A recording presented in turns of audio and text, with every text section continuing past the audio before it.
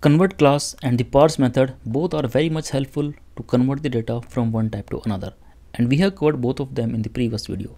Now in this video we will talk about one more situation of converting data from one type to another. So here let's assume that I'm having one data in form of string and it is a, and here I'm having some value which is 100, right? Now if I want to convert this value to integer which is b, then I can simply use either convert.toInt method, or I can also use int.parse method. Let's try both of them actually over here like this, right? And if I will display the value over here in this console screen, then this will work. We have already covered these things in the previous video. I can also use int.parse method, but we can never believe on the data, and let's assume that there is some problem in this data, and here I'm having one a. It means this is not a proper integer number or simply a numerical number. Now if I will try to convert this value to this integer b by using this convert.toInt method, let's see what will happen. You can notice we are getting the error and it is saying the input string was not in a correct format, right? Let's try int.parse method and run this application again in the debug mode. Again you will see we are getting this same error. What is the way to fix this kind of problem? There is one more method in CSharp programming language which is called as TryParse. Just like we are having this parse for all the types, we also have one TryParse. So here instead of using this parse, this time I will use this TryParse. Now in this TryParse method we have to pass two things. First is we have to pass this input string which is a, and in the second parameter we have to pass something called as out parameter. So we have to write an out keyword over here. This out is something that we have not covered so far in this course. We will cover this concept while we will talk about methods and classes in C# programming language. So here I'm going to use this out and let's define the type int, and here I'm writing this c. If I will hover my mouse over here on this tryparse method, then you can notice the return type of this method is this boolean. So instead of having this int b, I can simply use bool result over here. You can give any meaningful name at this particular place, right?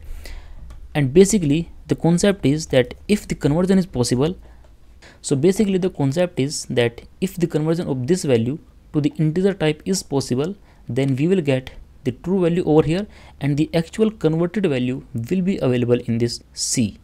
If the conversion is not possible, for example this case, then we will get a false value over here, and in that case we will only get the default value over here in this c variable. Let's try that. So what I'm writing over here is, if the conversion is possible, then I will display one message over here that